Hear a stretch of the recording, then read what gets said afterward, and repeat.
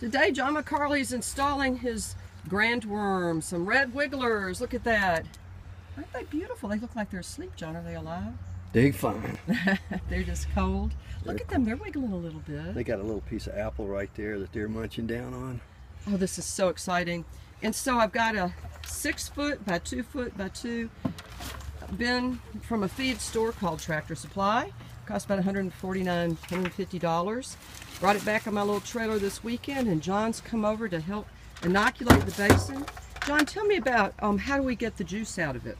What you do is just take that plug out and plug here and just put a little catch basin underneath there, or you can just take the plug out and just leave it. Okay, so I could have like a little spigot. Yeah, it's like okay. Well, thank you. Thank you so much.